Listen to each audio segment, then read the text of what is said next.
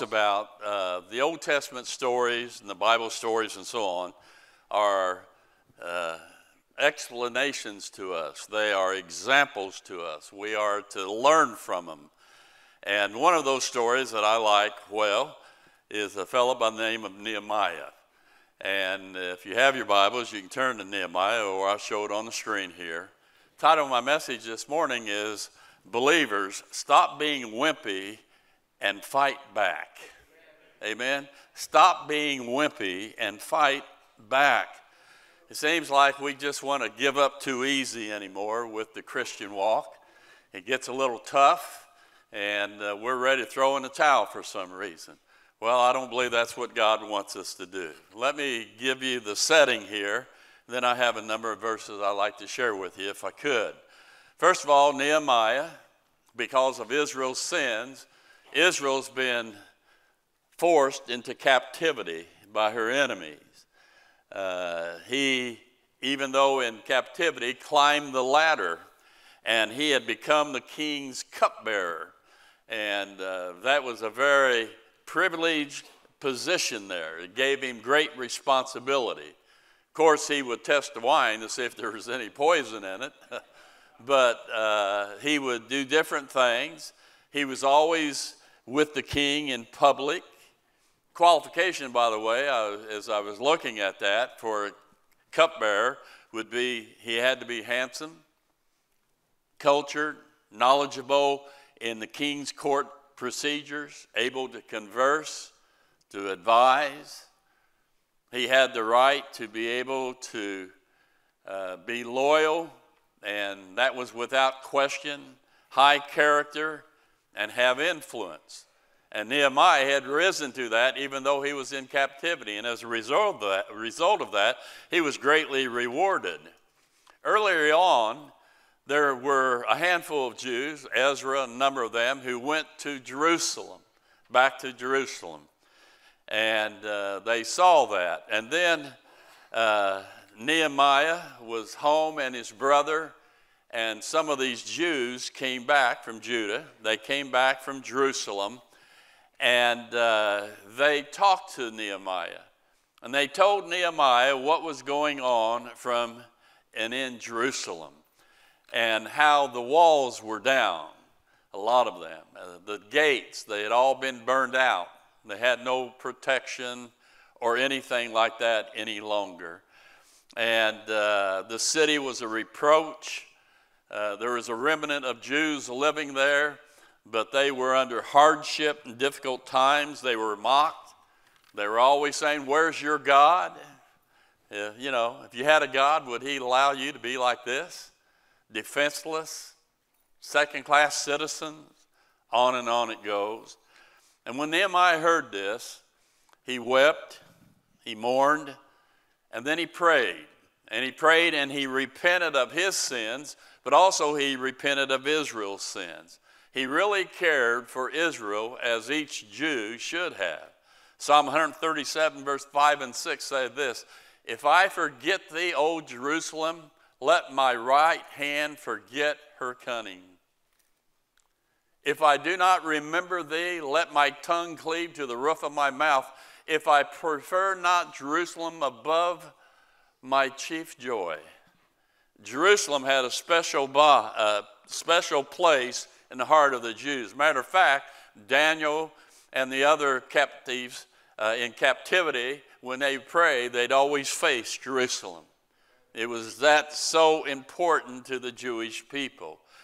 And so Nehemiah, he's told this news, and he knows something has to be done. He knows he needs help from man, but mainly from God.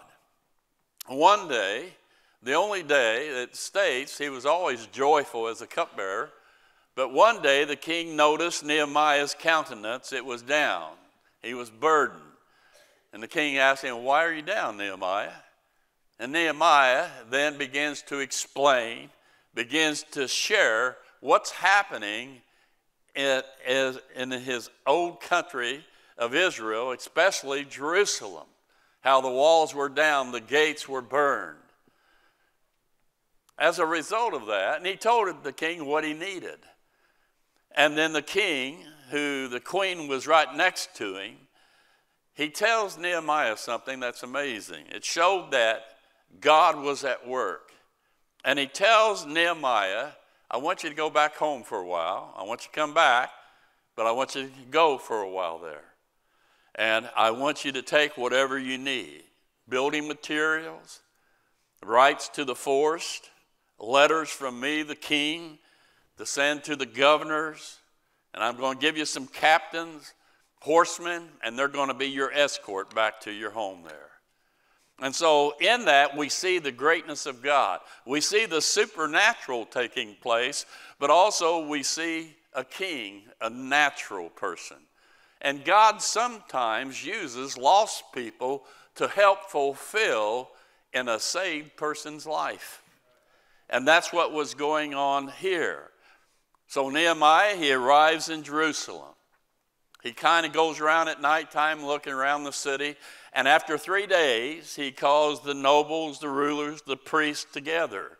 And Nehemiah chapter 2, verse 17 and 18 says this, Then said I unto them, You see the distress that we are in, how Jerusalem lieth waste, and the gates thereof are burned with fire.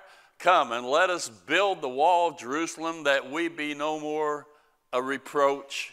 Then I told them of the hand of God which was good upon me, as also the king's words that he had spoken unto me. And they said, Let us rise up and build. So they strengthened their hands for this good work. When Nehemiah tells the news there, boy, they're excited. I mean, they're happy about it. They say, hey, we can do this. But how many of you know this, that when you make a decision for God, to follow him, to do something for God, we know that it's going to become a battlefield before it's over. And when you decide for God, automatically here comes the other people, right? 2 Corinthians 2:11 says this here, Lest Satan should get an advantage of us, for we are not ignorant of his devices. He's out there, he's alive. 1 Peter 5:8 says this, Be sober, be vigilant, because your adversary, the devil, as a roaring lion, walketh about, seeking whom he may devour. And here, even in Nehemiah, he says, Nehemiah chapter 2, verse 19, But when Sanballat, the Horonite, and Tobiah, the servant, the Ammonite, and Geshem, the Arabian, heard it, they laughed us to scorn and despised us and said, What is this thing that you do? Will you rebel against the king? See, that's the answer we get. I want to live for God. All of a sudden, we're mocked, we're ridiculed, we're belittled, we're embarrassed. That's what happened to Nehemiah and his men. I remember when I decided to go to Tennessee Temple, I had a lot of lost people that I knew, and they kind of laughed. Said, Jim Devaney in the ministry? Nah, he'll be back. It won't be long, you know. And they kind of made fun of it and so on at that time. But notice Nehemiah's courageous faith in verse 20. He says this, Then answered I them, and said unto them, The God of heaven, he will prosper us. Therefore we his servants will arise and build, but ye have no portion, nor right, nor memorial in Jerusalem. He says, okay, if that's what you want, we don't need you, you doubters. We'll do it without you. But let me just say something. You'll have no part in the victory that we're going to win in doing this, and you'll have no reward whatsoever. You know, D.L. Moody said this a long time ago. The devil never kicks a dead horse. Evidently, Israel, some of them were beginning to become alive with hope here. Someone said this, progress means movement, and movement means friction. You're moving, you're going to have friction. God had a son without sin, but he never had a son without a trial. We all go through that. Calm down. Christ was despised and rejected. Acts 2 believers were accused of drunkenness and were beaten. Paul was called a babbler, one out of his mind, and he was stoned, beaten, and imprisoned. So the question comes, how does the devil attack us by using others against us? Well, first of all, the devil, he attacks with discouragement. He tries to discourage us. Chapter 4, verse 10 says this here, and Judah, remember that name, said, the strength of the bearers of burdens is decayed, and there is much rubbish, so that we are not able to build the wall. You see, these people who tried to discourage us from living for God, just like he did Nehemiah, they try to take away your hope. They try to tell you it can't be done. What's the use of even trying? And the name Judah, that's from within. So here's Nehemiah and his men, the enemy from without, and even from within his own people, Judah, are saying, you can't do this whatsoever. And here you are, you're excited about doing something. It's like a wet blanket on your fire to do something for God and do something good. There's been times in my life I've preached and I've taught. We've had some great godly responses, but invariably someone comes up afterwards complaining about something unrelated to the message. And, you wonder, were they in the same service I was just in? Boy, God was good. God was blessing. And where were they? Didn't they hear what was being sung or being said that morning? And that actually is discouraging. And when making decisions to live God's way, we'll be as Nehemiah heard. It's impossible. Oh, it won't last. You'll come to your senses one of these days. Sounds like the 12 spies went out and the 10 spies who doubted. But the 10 spies who doubted, the consequences was 40 more years in the wilderness because they didn't believe. So he attacks with discouragement. He attacks with division. Nehemiah chapter 5, verse 1. There was a great cry of the people and their wives against their brethren, the Jews. It creates division. You see, the devil uses people not to believe in your decision for God. He tries to force people to take sides to oppose one another. That's why Paul says they're carnal. Being carnal means they envy, they have strife and division. You see, the devil knows God blesses harmony, oneness, unity, the same mindset. They were in one accord, and that's not a Honda. Amen? Psalm 33, verse 1 says this, behold, how good and how pleasant it is for brethren to dwell together in unity. Proverbs 6:16 says this, these 6 things doth the Lord hate. And then he mentions in verse 19, one of those, a false witness that speaketh lies, and he that soweth discord among the brethren. Amen. Romans chapter 16, verse 17. Now I beseech you, brethren, mark them which cause divisions and offenses contrary to the doctrine which you have learned, and avoid them.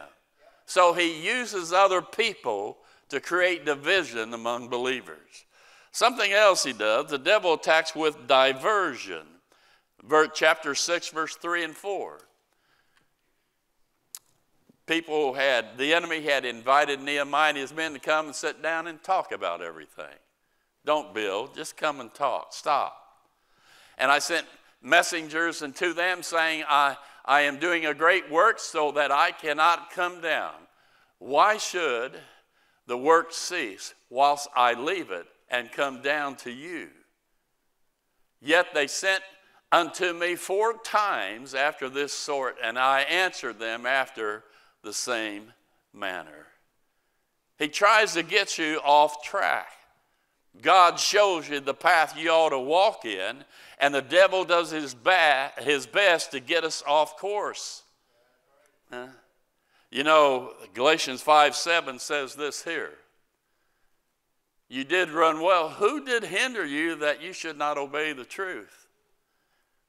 Hey, you're doing great. What turned you the other way? What got you off course?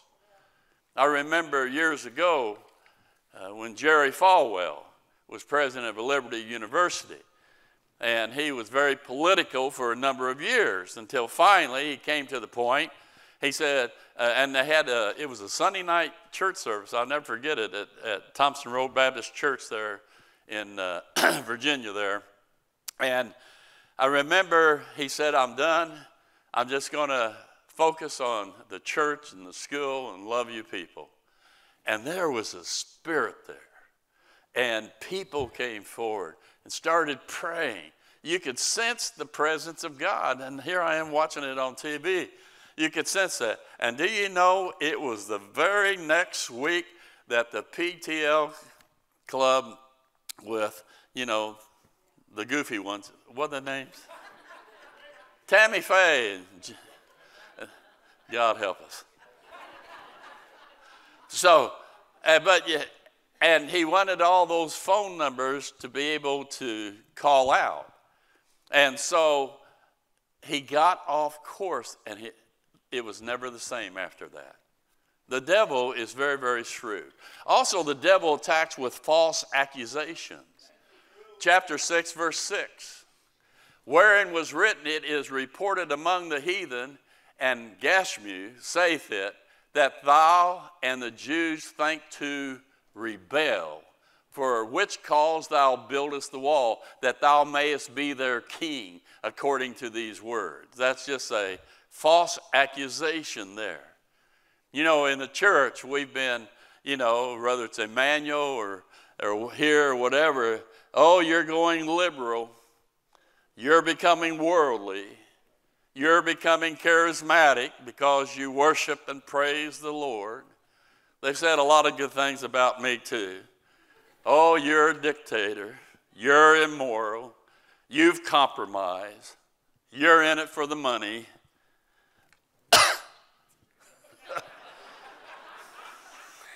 You're a cult leader. Yeah. 1 Peter 3:16 says this. Having a good conscience, that whereas they speak evil of you as of evildoers, that they may be ashamed, that falsely accuse your good conversation behavior in Christ.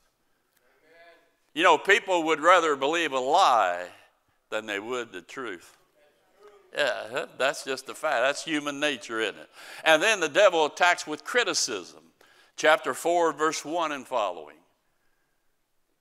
But it came to pass when Sanballat heard that we builded the wall, he was wroth, angry, and took great indignation and mocked the Jews. And he spake before his brethren in the army of Samaria, half Jew, half Gentile, and said, why do these feeble Jews, what do these feeble Jews do? Fortify themselves? Will they sacrifice? Will they make an end of the day? Will they revive the stones out of the heaps of the rubbish which are burned? Now Tobiah the Amorite was by him, and he said, even that which they build, if a fox go up, he shall even break down the stone wall. Always criticized. Oh, it won't be anything, and so on and so on. Nehemiah and his men were laughed at, considered weak, wimpy, unrealistic, and what they were trying to do. It can't happen. And by the way, let me just say, it's always been that way. David was criticized by his brothers, criticized by King Saul, and even criticized by the giant Goliath. Christ was criticized too many times to mention. Paul was criticized by the religious Jews, the lost people, and a lot of believers. We will always, because of our lifestyle, because of our standards, because of our priorities, because of our love for God, we will be criticized. That's just automatic. They hate us because they hated Christ. Now, the question comes, and I'm coming down the stretch here. How did Nehemiah handle these attacks? What did he do? And I've said this before, it's not deep. It's very, very simple. 3 little simple things. 1, he prayed. He prayed. Nehemiah 4:4. Hear, O our God, for we are despised, and turn their reproach upon their own head, and give them for a prey in the land of captivity. There we see, when we're doing God's will, it's not wrong for us, when we're being attacked by others, to turn it back on them, because they're trying to hold us back from God working in our life. And we have the right to say, God, you get them. Amen? Vengeance is mine, thus saith the Lord, I will repay. You didn't receive that very good. There are times we should show some holy anger. No longer too passive, too complacent, or gracious. Paul said this, 2 Timothy 4:14. Alexander the coppersmith did me much evil. So the Lord reward him according to his work. Give it back to him. Amen? David said this, Psalm 139, verse 19. Surely thou wilt slay the wicked, O God. Depart from me, therefore, ye bloody men. For they speak against thee wickedly, and thine enemies take thy name in vain. Do not I hate them, O Lord, that hate thee? And am not I grieved with those that rise up against thee? I hate them with perfect hatred. I count them mine enemies. Kind of interesting, isn't it? So, Nehemiah, he prayed. Secondly, he purposed. Chapter 4, verse 6, he says this. So built we the wall, and all the wall was joined together unto the half thereof, for the people had a mind to work. There he purposed, just like Daniel. He purposed in his heart that he might not sin against God. And what he did, he determined he was going to keep going until he finished the wall and the gates. He would not stop. He would not come down from the wall. I'm not going to come down until we're finished. He purposed that in his heart. I've shared before, but it's so true. I was preaching at a black church over in Ohio. They'd invited me over, and I went over, and the place was packed out, all preachers and so on. And I preached on Nehemiah. And I got to the point. I said, like Nehemiah, we preachers, I'm not coming down. And about that time, I stepped off the platform. It was higher than this one. But thank God I landed on my feet. And I jumped up. You know, and old brother Fields, he was a black preacher friend of mine. He comes running over just screaming. It was fun. We got so tickled. And I jumped back up on the platform. I said, I'm back. What could you do? A little pride. I'm not coming down. God said, yes, you are. So anyway, be ye steadfast, unmovable, always abounding in the work of the Lord, and your labor will not be in vain. Be not weary in well-doing, for in due season you shall reap if you faint not. Just stay at it. You make a decision for God. Yes, there are battles, there are obstacles, there are attacks, but just stay the course. Toughen up. Amen? And the third thing, he defended. Chapter 4, verse 9. Nevertheless, we made our prayer unto our God and set a watch against them day and night because of them. they which builded on the wall, and they that bear burdens with those that laded, every one, now get this, every one with one of his hands wrought in the work, and with the other hand held a weapon. We worked and we had our weapon in our hand just in case. They defended the walls. So we see, one, Nehemiah prayed relying on God's ability. Two, he purposed in continued determination. And three, he defended. They posted guards so the enemy could see them. It's not going to be so easy for you. They were ready to fight and would not roll over. And the Bible says for us, we're in a fight, and the only way we can handle it is to put on the whole armor of God. Amen. And that's his word.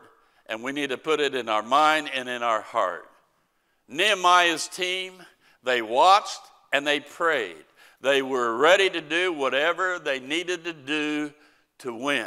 And by the way, what did the enemy do? They backed off. Because they saw there was a group of believers who believed in what they were doing and knew they couldn't defeat him or penetrate him. That's something. And they backed away and allowed them to build the walls. And the lesson is this here.